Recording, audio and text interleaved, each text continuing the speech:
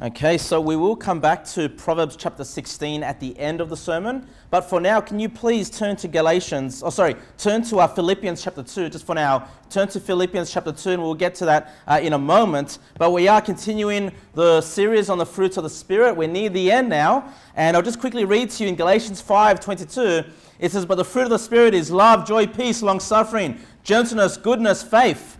We're up to meekness. And after meekness, there's temperance, and that's the end of it." Okay, so we're very close to the end. We're up to the second last fruit of the Spirit that's mentioned in Galatians 5:22. We're looking at the topic of meekness. Now, you might be thinking, "Oh man, I wanted a red hot, sermon tonight. Pastor Kevin's going to preach about meekness." And sometimes I've said it before. I think when we're looking at gentleness, sometimes we look at these topics and we think, "Oh, that's not such an exciting topic." But the Lord, in order for the Lord to make you a great person, okay, He's going to be looking at the person that is displaying these characteristics. Okay, this is the fruit that God is trying to develop in your life, and you're going to be a more well-rounded Christian. You're going to be more useful to God, and meekness is one of these things that God wants us to produce, meekness. Now, I don't know, what you think about the term meekness, but I'm going to quickly read to you from 2 Corinthians chapter 10, verse number 1. And we looked at this verse before, I think when we were looking at gentleness, because it says here, "Now I, Paul, myself beseech you by the meekness," there's meekness, "and gentleness." So these are two fruits of the Spirit. "Meekness and gentleness of Christ, who in presence am base among you, but being absent am bold toward you." So I want you to notice what Paul describes these fruits of the Spirit in his life, this meekness and his gentleness that he had toward the Corinthian church. He firstly says, these are qualities that are of Christ. If we knew Jesus Christ on this earth, we would have known him as meek and gentle. And then he says, in order for him to be base, he says, "who in presence am base among you." You know what he's saying? He's saying he's able to lower himself to the other believers. And he's able to do that because he's got the fruits of meekness and gentleness. Okay? To be lowly, to be based among you. You'll soon see that being lowly has a lot to do with being meek. Three words that are very similar in the Bible, and you may think they're all kind of similar, are the words meek, lowly, and humble. Now, there is a lot in common with those three words, okay? But they are a little bit different from one another, okay? We are looking at the fruits of meekness tonight. And why is meekness so important? You may think, again, this is a weak character to have, because people sometimes think of meek as weak. It's not the same thing, okay? Being meek is not being weak. In Matthew chapter 5, verse 5, it says, "Blessed are the meek." So, do you want to be blessed by God? Blessed are the meek. You need to be meek to be blessed by God. Then it says this, "For they shall inherit the earth." Wow. You know what? We're looking forward to a time when Christ is going to come back and establish his kingdom. And we're going to rule and reign with Christ. We've seen that many times. And we're going to be kings and priests in his kingdom. Well, you know what? If we want to inherit the earth, we want to have great positions of authority and rule in the glory of Jesus Christ in the millennium. Hey, we want to do the best we can and have the highest positions serving Christ. Well, we need to start by being meek. "Blessed are the meek, for they, the meek, shall inherit the earth." So, don't tell me this is a fruit that's, not important. If God's saying, "Man, you're going to inherit the earth by being meek," then this is one way we can ensure that we have high positions, where we are giving thanks and great servitude to God during his millennial reign. Now, you're in Philippians chapter 2, and I'm going to basically, before we look at Philippians chapter 2, I want to give you two dictionary definitions for the word meek. When you think of the word meek, and I found two meanings, and the first one that's in the dictionary is to be soft and gentle. Now, I think meekness can carry that term, soft and gentle, but we've already seen that gentleness was another fruit of the Spirit that was mentioned, okay? So I don't believe meek, when we look at the topic of meekness in the Bible, that, the Lord uses gentleness to differentiate as a different fruit from meekness, okay? So we already covered gentleness as a fruit of the Spirit. The second meaning for the word meek, as I kind of mentioned, are the words humble and lowly. You'll find that in most of your dictionaries, to be humble and lowly. Now, obviously, what I'm going to say to you is basically, in order for you to be lowly, you have to be both humble and meek. Okay, now these two things, again, usually somebody that is meek, they're naturally going to be humble. Usually the person that's humble, they're naturally going to be meek. Okay, these are very similar characteristics, but they are a little bit different. Okay, so when you're humble, you're someone that does not speak highly of yourself, right? Humility is the opposite of pride. We think of pride as the opposite of someone that is humble. You don't speak, great swelling words about yourself. You're not out there promoting yourself, trying to make yourself look like some big shot, okay? That would be humility. Meekness has more to do with how you look at others, okay? Again, that idea of being lowly. I'm going to lower myself compared to others. I want to be a blessing to other people. I want to serve other people. So humility has more to do with how you look at yourself. Meekness has more to do with how you look at other people. But again, these things are so similar. I truly believe someone that is meek will automatically be humble, and the humble person will automatically be meek. But both of these thoughts, both of these ideas has to do with being lowly. You're lowering yourself. You're not speaking highly of yourself. You're lowering yourself, and you're lifting up others and lowering yourself compared to other people. You're in Philippians chapter 2 and verse number 3. Look what it says here. In Philippians chapter 2 and verse number 3, it says, "Let nothing be done through strife or vainglory."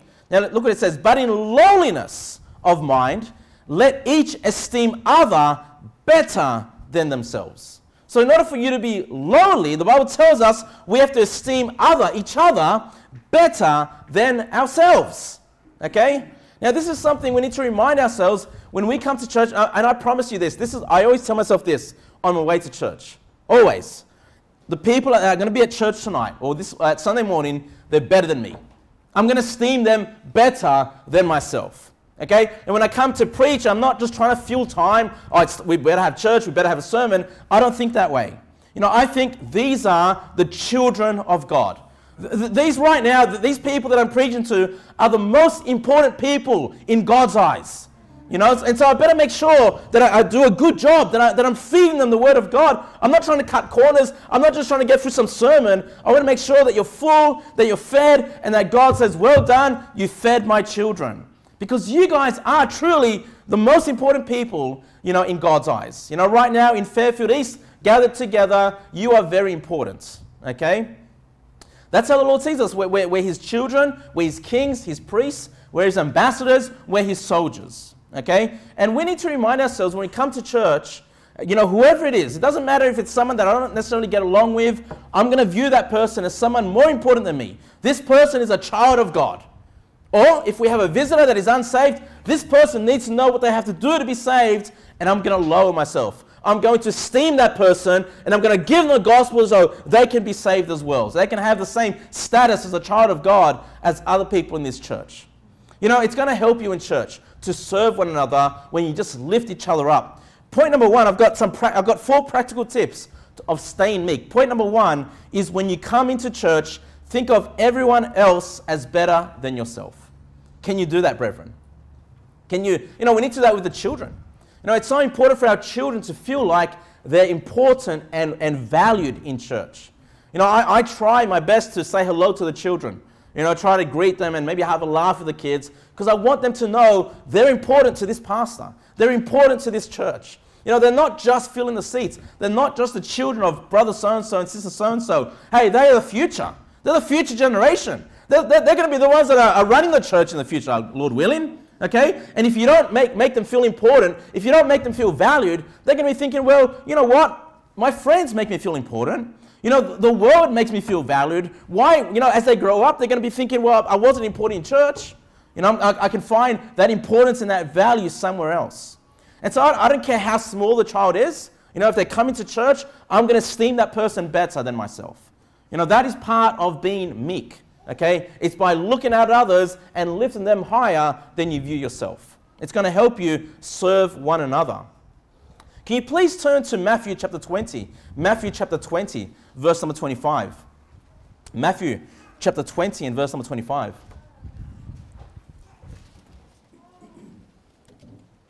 I've moved the fridge here, by the way, if anyone's wondering. It's over here for now. I'm still trying to work out how the building's going to be arranged, still moving things around a little bit. But anyway, Matthew chapter 20 and verse number 25.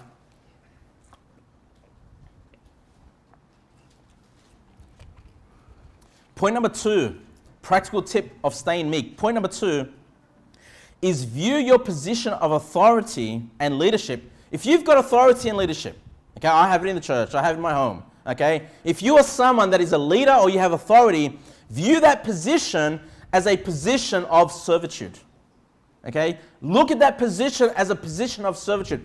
Rather than looking, how can people serve me because I'm the boss? No, you should be looking, how can I serve others? Okay, that's going to keep you meek. Matthew chapter 20, verse number 25. But Jesus called them unto him and said, you know that the princes, hey, those are the people of authority, okay, of the Gentiles. So when the Bible refers to Gentiles like this, it's referring mainly to the non-believing world, right? So the authorities in the unbelieving world exercise dominion over them, and they that are great exercise authority upon them. So that's not wrong, that's not evil, okay? There's authority, you exercise authority, that's okay. But look at verse number 26. But it shall not be so among you, but whosoever will be great among you, let him be your minister. Hey, you know what's another great title for the pastor? The minister. I like that title, the minister. You know what? Because I'm supposed to minister. You know, it's not about the church ministering to the pastor, you know, but it's about the pastor. That's my job. My job is to, even though I've been given the authority in the house of God, but it's my job to minister to you, to serve you, okay? When I prepare a sermon, it's to feed you, okay? And so this is the person that is great in the eyes of the Lord. If you have authority, if you have leadership, I don't care what position that is, it might be in your workplace, hey, view it as a position of servitude. As children of God, we ought to be looking at our authority and leader position differently from the Gentiles, differently from the world, who are seeking for others to serve them. Let's keep going. Verse number 27. And whosoever will be chief among you, let him be your servant. I mean, the Lord Jesus Christ explains this many ways, okay? If you want to be the chief, guess where you're going to start? You've got to start serving. Hey, and when you're the chief, you continue serving whoever it is that is under you. Verse number 28. Even, this is the best part of it, even as the Son of Man came not to be ministered unto, but to minister, and to give his life a ransom for many. Boy, was Jesus Christ meek? Yeah. He was able to esteem others higher, and says, you know what, I'm going to give up my life. I'm going to be that sacrifice. I'm going to take on the sins of the world. And of course, Christ had to lower himself in order to do that. Okay? So if you find it challenging to lower yourself, if you find it challenging to serve those that are under your authority, then remind yourself of what Christ has done. Now, Jesus Christ also says in Luke 14:11, for whosoever exalteth himself shall be abased, and he that humbleth himself shall be exalted. Boy, I want to be promoted by God. You know, I want God to be the one that gives me the promotions, that lifts me up. But in order for that to happen, you have to lower yourself. You have to become humble. You have to become meek. You have to view others better than yourselves. All right? Now, what am I talking about? You know, husbands, you know, you are the head of your home. Okay? And as the head of your home, your job is not to go, well, how do I get served? Now, it's great to be served as a husband. Nothing wrong with that. I love it when my wife cooks, you know, a hearty meal and I get served by my wife, or my kids do the chores and they run around and do something great for me or something. Hey, that's great to serve the ones that are in authority. But at the same time, it's your job to serve as well. You know, husbands, it's your job to serve your wife. You know, mothers, it's your job to serve your children. Employers, it's your job to serve your employees. Pastors, it's your job to serve the local church. Say, what are you talking about? And if I was serving my kids, parents thinking, if I was serving my kids, my kids would be like, let's fly to America and go to Disneyland or something.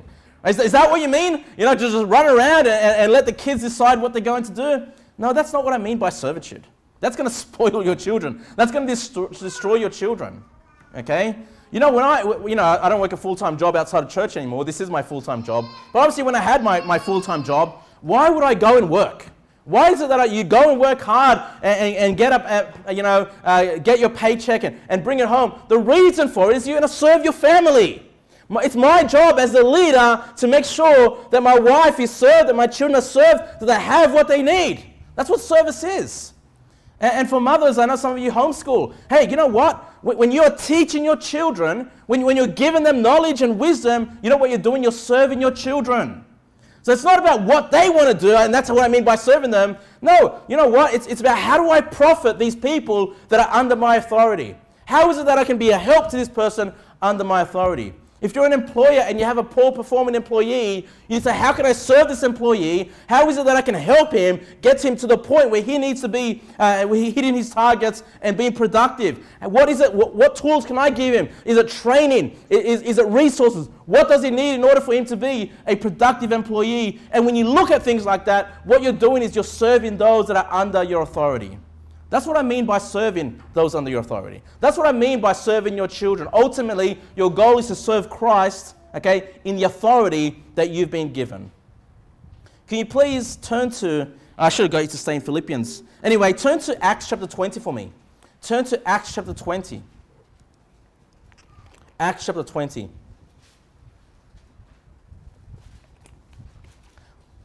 You know, if you get a promotion at work or something like that, the unbelieving world, I've seen it. Honestly, they're so excited. All right, I've got people under me.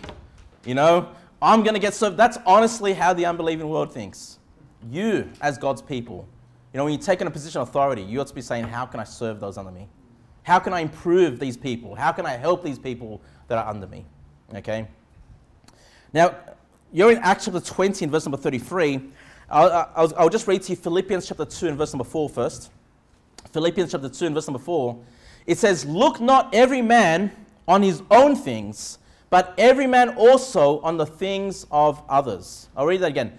Look not every man on his own things, but every man also on the things of others. So there's nothing wrong to look at your own things, but that shouldn't be the only thing you're focused on.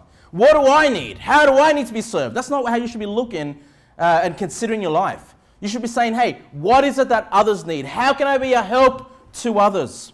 You know, point number 3 that I have for you to stay meek is that at every opportunity, ask, how can I be a blessing to this person or to others? How can I be a blessing to others? That should be your every opportunity. How can I be a blessing to others? You know, sometimes people confuse meekness with shyness. Okay? Now, believe it or not, I'm kind of like a naturally shy person. Okay, some of my family know that, okay? And so, you know, sometimes, like, I get up to preach, and sometimes I yell and whatever, I carry on. And people don't think I'm shy because you're doing that, right? And, you know, and that's how some people think, okay? What's the difference with shyness and meekness, though? Well, you know, the problem with being shy, now, nothing wrong with being shy, okay? But what happens is, when you're shy, you tend to be self-focused, okay? Self-indulged. You know, and so someone might walk past in church and I'm too shy to say hello. I'm a shy person. Okay? The problem with that, though, you're thinking about yourself. What's meekness? Remember, it's how you view others. It's how you view others. Okay? So if you're naturally a shy person, what's going to get you to be more outgoing, okay, and to bless others and to serve others is to say, hey, this person that I'm shy to speak to, you know, they're more important than me feeling comfortable. You know, me in my comfort zone, being quiet, not saying hello, not saying anything, that person is more important to me than how comfortable I feel. It's more important to me that I'm going to make this person feel comfortable. I'm going to make this person feel important. So I'm going to, even though I'm shy, even though I'm going to get outside of my comfort zone, I'm going to go to that person and they're more important than me. And so I care more about them being comfortable than me being comfortable. That's meekness. Okay, that's meekness. So it's not about just, I'm shy, I'm not going to interact. Hey, well, if that's you, you need to work on that because that's not a good character to have. Okay, where you're not getting out, you've got to get outside of your comfort zone. You've got to view others as important. Okay, because when you are shy and I'm too shy to speak to this person, what you are saying is you are not important enough to me for me to get out of my comfort zone. It's more important for me to just be shy and quiet than to make you feel important and to bless you and to serve you. Okay? So, if you're naturally shy, you say, well, you know what? I need to turn this into meekness. I need to esteem others better than myself. and I need to get out of my comfort zone, get out of my position and make sure others around me feel like they're important to me. Okay? Now, where did I get to turn to? Acts chapter 20. Acts chapter 20 and verse number 33. Acts chapter 20 and verse number 33. These are the words of Paul. He says, I have coveted no man's silver or gold or apparel. Yea, ye yourselves know that these hands, so these are the hands of Paul, speaking out his own hands, have ministered unto my necessities and to them that were with me. Wow. So the Apostle Paul, highest authority as an apostle. It's the highest office that was held by men. Okay, the office of the apostle. And he says, you know what? Instead of me, I never coveted people's wealth. He never got into the ministry for wealth. He never got into the ministry to see how much money he can make. He says, you know what? I can be in the ministry and I can make sure that I, with my own hands, can provide for myself and also these others and to them that were with me. Paul had other people on his missionary journeys. He had other people that were helping him in his ministry. And you know what? We know that Paul, one of his jobs was a tent maker. He made sure, well, you know what? We don't have enough money coming in from the church. I'm going to make sure that I get out there and provide and make sure that we have what we need to serve the churches before me. Okay? So you can see that Paul had a mindset. I've got to look after these other people. I'm going to minister unto these other people, even though he held the highest office in the New Testament for a man. Okay? Look at verse number 35. I have showed you all things, how that so laboring ye ought to support the weak, and to remember the words of the Lord Jesus, how he said, it is more blessed to give than to receive. So why did Paul go out and work and provide for himself? He wanted to set a good example. We need to be people that think about how do I give to others. Rather than thinking, how is it that I can receive? It's more blessed to give than to receive. This is something that children have to learn. Because children naturally, they look forward to the Christmas presents. They look forward to the birthday presents. Children naturally, what is it that I can get?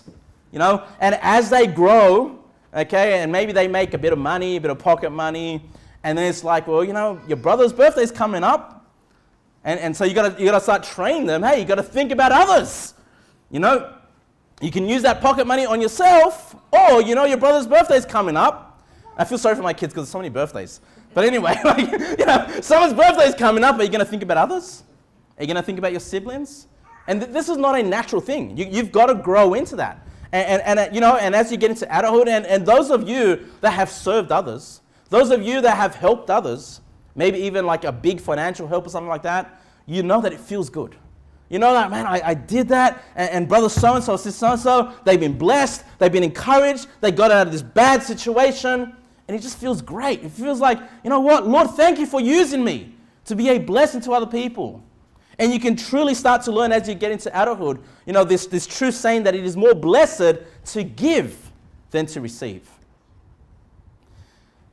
Can you please turn to Colossians chapter 3? Colossians chapter 3 for me. Colossians chapter 3. So 3 points that I have so far, the practical tips of staying meek. Number 1 was when you come into church, think of everyone as better than you. Number 2, view your positions of authority or leadership as positions of servitude. And number 3, at every opportunity of interaction, ask, how can I be a blessing to this person? Okay?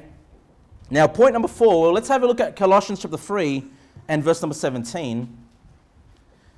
Now, if you ever ask me, Pastor, what is your life verse? Like, what are the verses that you sort of live by, or you try to live by? Because I'm not perfect, right? What are the verses that you try to live by? Well, these are the ones. Colossians chapter 3 and verse number 17. Colossians chapter 3, verse number 17 reads, and whatsoever ye do in word or deed, do all in the name of the Lord Jesus, giving thanks to God and the Father by him.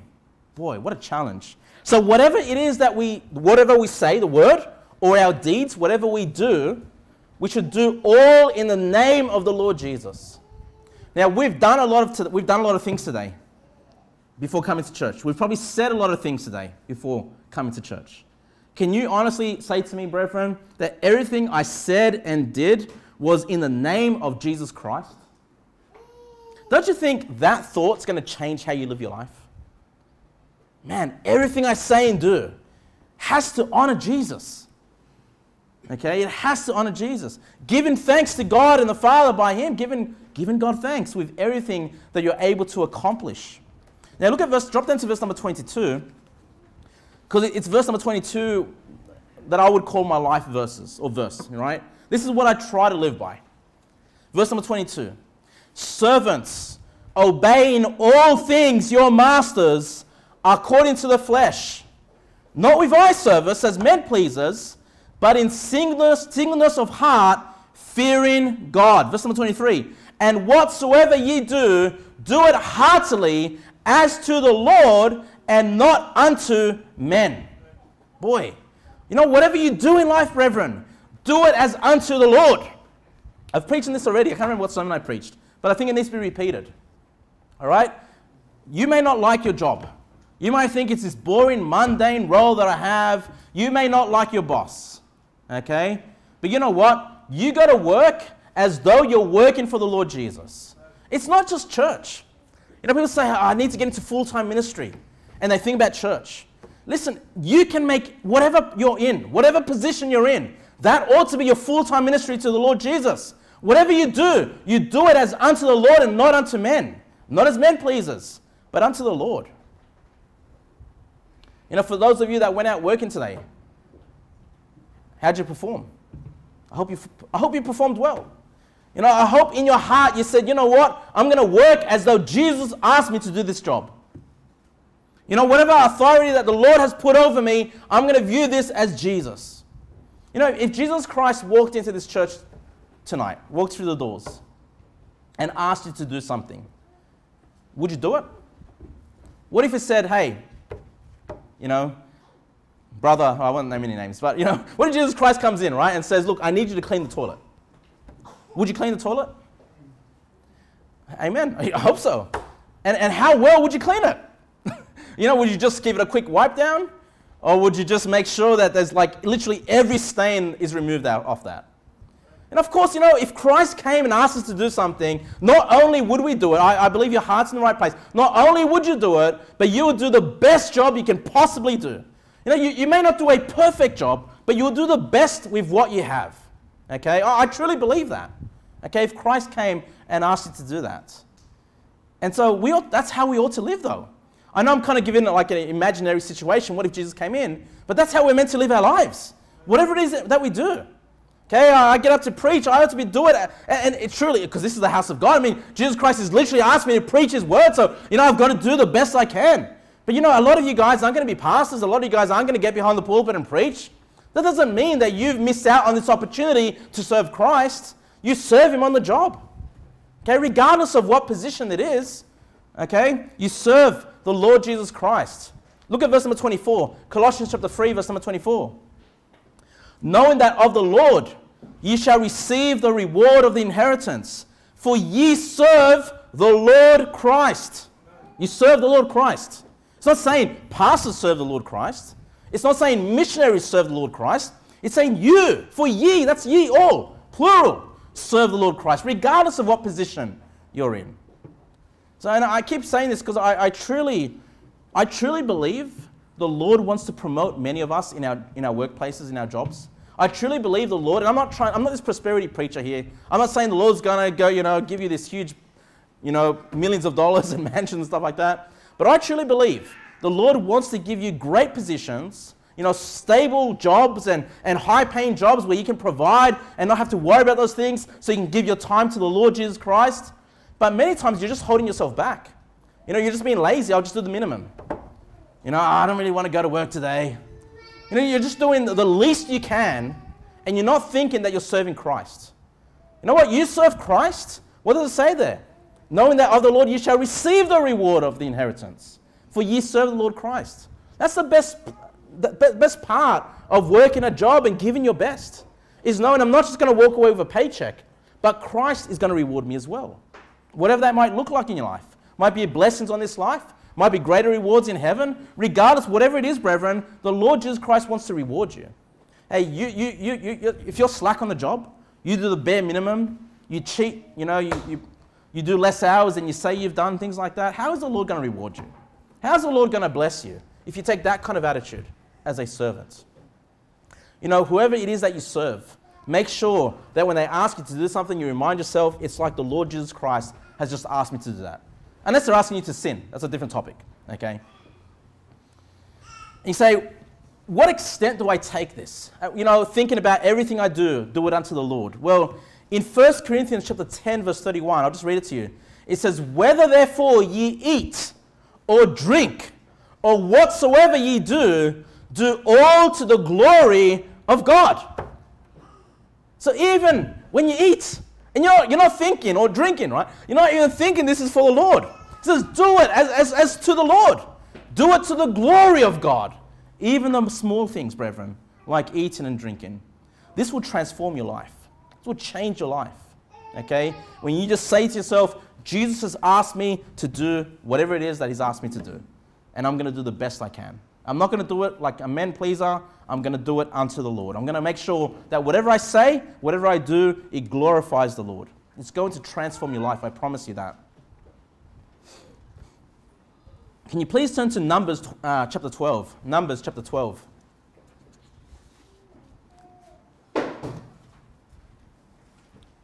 It's not easy lowering yourself. It's not easy viewing others as esteem them higher than yourself. It's not easy. Because you look at others and you know they've got their faults and their problems. Why should I esteem myself lower than that person? And I think sometimes as Christians we're concerned about being meek because the thought is, well, people will take advantage of me if I have a meek disposition. Like, I've got to show myself strong. I've got to set up boundaries and walls, and I've got to make sure that people realize they just can't step all over me and push me around and backstab me. But Pastor, being meek, that opens me up to be attacked. That opens me up to be stepped on. Is that really what God wants from us? Well, while you're turning to Numbers 12, I want to read to you from Psalm 147 and verse number 6. Psalm 147, verse number 6. It says, the Lord lifteth up the meek. And then it says this, he casteth the wicked down to the ground. So what is it again? The Lord lifteth up the meek. You know what? If you're concerned about, well, if I'm meek, someone's going to take advantage of me. You know what? Let them take advantage of you. Let them step on you a little bit. Because you know what? The Lord's going to lift you up. And the Lord's going to take the wicked and cast him to the ground. That's what's going to happen. These are the promises of God. That's what he means. You don't have to worry, how do I Pastor, I can't be meek because, I know this person's going to do me wrong. Just let them do you wrong. You want to be promoted by God? You want to be lifted by God? Well, that means you've got to let some people do you wrong. You've got to take the view, I'm going to be meek regardless. Hopefully I get blessed and, there's a potential that I might be stepped on. But if I get stepped on, I know the Lord's going to take care of that and the Lord will lift me up.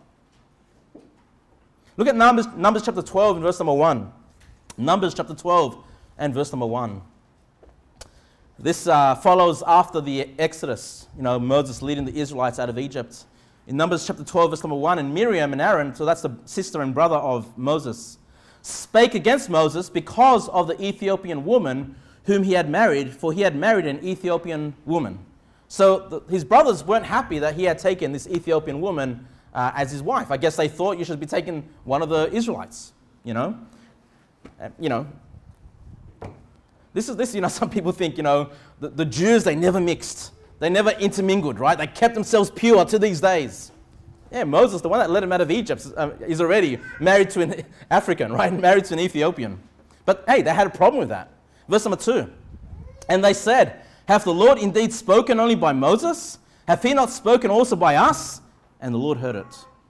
Now the man Moses, look at this, was very meek above all the men which were upon the face of the earth. Wow. I mean, when we think of Moses, we think of a great leader. We think of a man that was greatly used by God. He took on Pharaoh. He took on the might of the world, right? And the Lord says, well, he was very meek. So what does this teach us? We want to be great for the Lord. Don't we have to be very meek? So meek was he that he was the most meek person on the face of the earth. Of all his contemporaries that he lived on the earth, the Lord looked and said, you know what, who's the most meek person? Oh, it's Moses. He's the one that I'm going to use to lead the Israelites out of Egypt. He's the one I'm going to use to do great works for God. So meekness is so important. Look at verse number 4. And the Lord spake suddenly unto Moses and unto Aaron and unto Miriam, come out ye three unto the tabernacle of the congregation, and they three came out. And the Lord came down in a pillar of the cloud and stood in the door of the tabernacle and called Aaron and Miriam, and they both came forth. So the Lord, knowing that Aaron and Miriam were against Moses at this point in time, were speaking against him, the Lord called both of his siblings to come and to speak to him. I want you to notice what he says about Moses. Verse number 6. And he said, hear now my words. If there be a prophet among you, I, the Lord, will make myself known unto him in a vision and will speak unto him in a dream. So the Lord's saying, look, if amongst your nation there's a prophet, if I'm going to pull out a prophet, I'm going to speak to him in visions. Okay, so that's understandable. We know many times the prophets in the Bible received a vision from the Lord. Okay, why is the Lord saying this? Because he's going to compare Moses to the other prophets. Look what he says about Moses. It says in verse number 7, my servant Moses is not so, who is faithful in all mine house. So look, he says, look, to the prophets I'm going to speak to them in visions, but to Moses, no. That's not how I'm going to speak to him.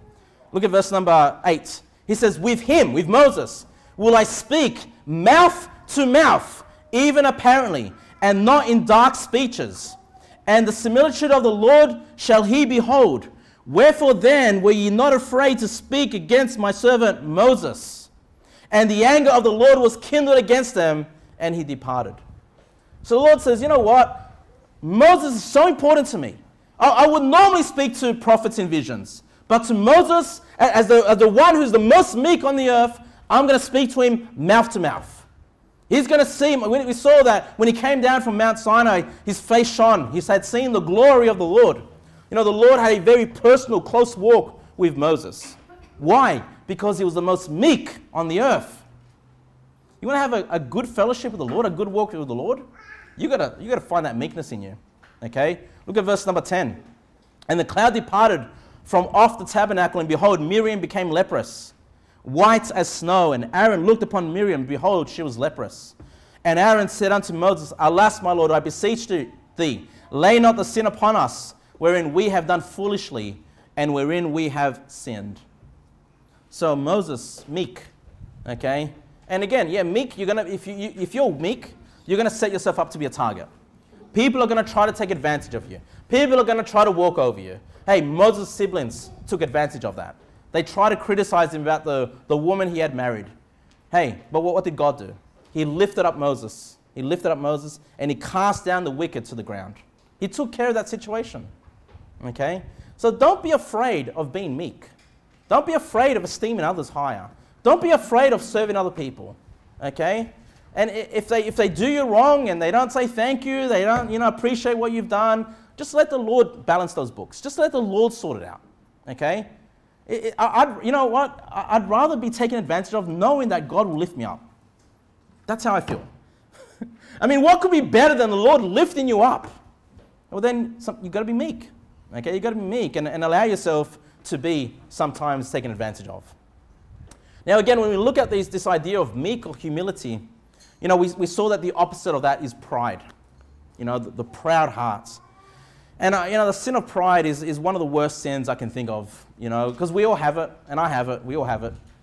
The worst thing about pride is others can see the pride in you, and you at the same time think you're not proud. Like, you know what, like other sins that you've done, it's like obvious, like everyone knows you've done that sin or whatever, right? You can't really hide it. But pride, people look at you by your behavior and your words, they know, man, this person's very proud. But no, I'm humble. That's how it is. It's sort of this silent sin. It's very hard to detect within yourself.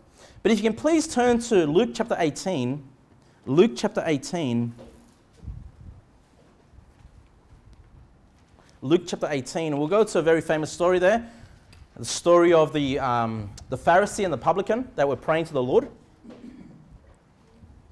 Luke 18, verse number 10. Luke 18, verse number 10. Now, if you know the story well, the publican was very humble, okay, in his approach to the Lord. And the Pharisee was full of pride. But look at verse number 10.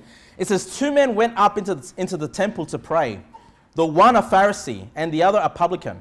The Pharisee stood and prayed thus with himself, God, I thank thee that I am not as other men are, extortioners, unjust, adulterers, or even as this publican.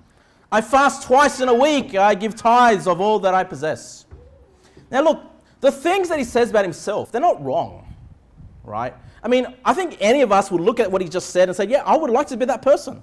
I would like to be a person that is not unjust. I don't want to be an adulterer. You know, I don't want to be an extortioner. I want to be someone that fasts on a regular basis. I want to make sure I give my tithe of what I possess. Now, these aren't bad characteristics, right? And so it's not like these things are wrong to attain or aim for in your life, okay? But what is he doing?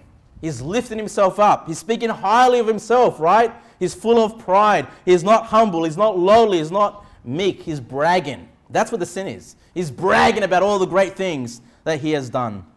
Look at verse number 13.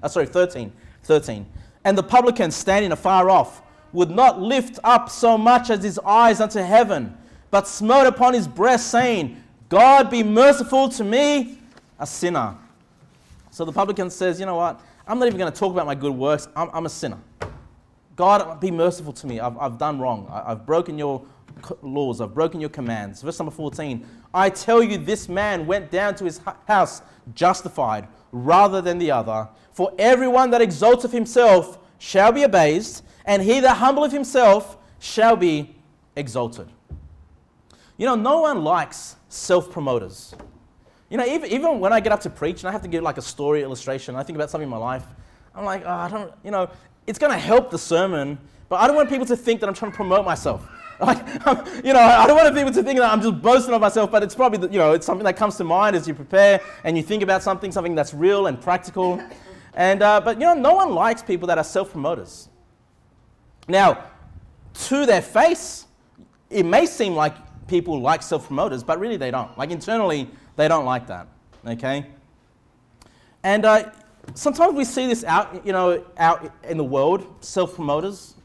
I mean, that's how a lot of people get positions of authority, in that they step on other people and lift themselves up and promote themselves.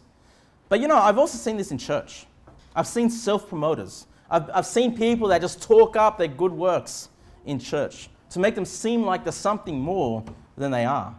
You know, and again, it's not that they've done wrong things. They've done great things. They've served the Lord. They served the church. You know, they've been maybe Sunday school teachers for 10 years, 20 years. You know, that maybe they've sung in the choir for 15 years. You know, maybe they've done this or done that for the church. And, you know, I've met people like this that, yeah, it's great that you've done this. It's great that you've served. But then after you serve, you better shut up. Because then you promote, look what I've done. Look, I've done this, I've done that, I've done this. Boy, that's your reward. The praise of men is your reward. You know, I mean, the last thing you want to do is serve God with your life, and then you go to heaven and the Lord says, well, your reward was on the earth. You know, everyone that pat you on the back for the, you know, well done, good job, you know, that's your reward, and you don't get nothing in heaven. You know, this can happen to Christians as well. You know, nobody likes self-promoters. And I don't know if anyone here is that way, but if you think, yeah, you know what, that's kind of me. I kind of talk myself up. I talk about all the past accomplishments and all the great things that I've done. Well, you need to lower yourself a little bit to take down that pride. Like everyone else around you knows that you're proud, okay, and you just haven't realized it. You need to take it down, okay. Now, you're still there in Luke 18. The main thing that I want you to focus on was we're about to read in verse number 9. We're just going back up.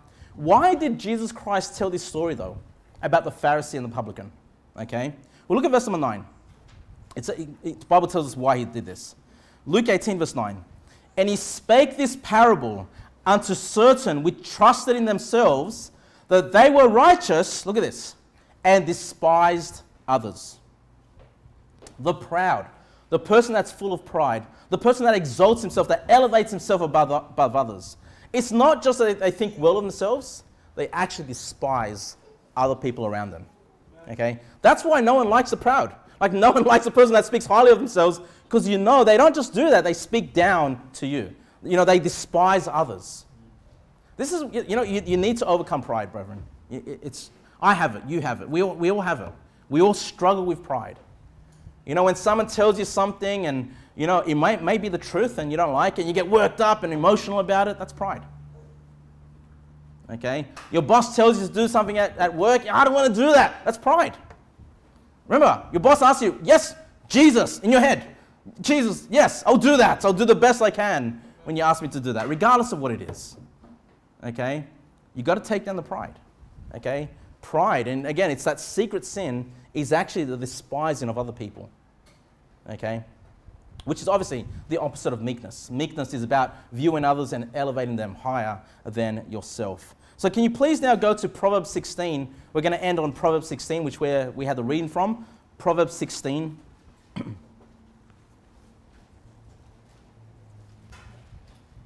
So we'll just end here in the book of wisdom. But Proverbs 16, verse 18. It's so important that we get lowly, that we get meek, that we become humble. It's so important that we develop this fruit in our lives, brethren. Because look at verse number 18, Proverbs 16, verse 18. It says, pride goeth before destruction, and an haughty spirit before a fool. Haughty also means pride. Pride, someone that lifts themselves up. Okay? You need to overcome pride. It's going to lead you to destruction. It comes before destruction. Okay? When you realize there's pride in your life, you need to say to yourself, I need to fix this now. Because I don't know how many steps away I am from destruction, from destroying myself. Okay? And haughty spirit before a fool. I don't know how far I am from this great fall. I better work on this fruit of meekness. Lord, please give me this fruit. You gave it to Moses, had it. You know, you made him a great man. You promoted Moses as the leader of the whole nation by being meek. Okay? Look at verse number 19. Better it is to be of an humble spirit, now, with the lowly. So lowly means, again, those that are low themselves, the meek, the humble. Than to divide the spoil with the proud. What is it saying? He says the lowly people, humble people, meek people, like good people, they want to be around other humble people. That's what it's saying. They don't want to divide the spoil with the proud. They don't want to spend time with the proud. They don't want to spend, be in fellowship with the proud. Remember that when you're full of pride. Remember that when you talk yourself up and you elevate yourself, other people don't like it. Again, maybe in your face, they'll say, oh, good job. It may look like they like you, but really they don't. Okay? Humble people want to be with other lowly people. Okay? Fellowship with other lowly people. Make friends with other lowly people. Now, please go to verse number 5 in the same chapter. Proverbs chapter 16, we'll end on this one. Proverbs 16, verse number 5. Everyone that is proud in heart is an abomination to the Lord. Though hand join in hand, he shall not be unpunished. So I wanted to end on this one because that word abomination is a very strong word. You know, the Lord has a lot of things that he hates, that he calls abominable, abomination. Okay? I mean, this is like the lowest of the low you can possibly go in the eyes of God. Well, you know what? Pride is an abomination to the Lord. So this means we need to work. Ask God, please develop meekness in me. Lord, this pride that I have in me, just take it away, Lord. It's in my flesh. Help me to overcome this pride.